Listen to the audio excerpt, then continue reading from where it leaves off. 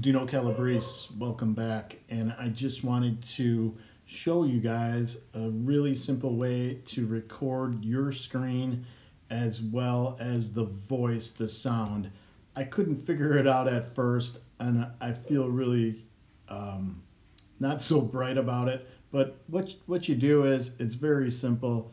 You drag from the top edge of the screen down, and you have a little record button here that's beeping right now. If you press that, and it would just record the screen. But if you hold it down for about 2 to 3 seconds, then it gives you an option to start the microphone. So you do that, you hit start the microphone, it gives you 3 seconds, and it starts recording. So very simple to do. As you can see, I pull it down and it's here. I hold down the button for 2 to 3 seconds, and there it is. Anyways, everybody have a wonderful day.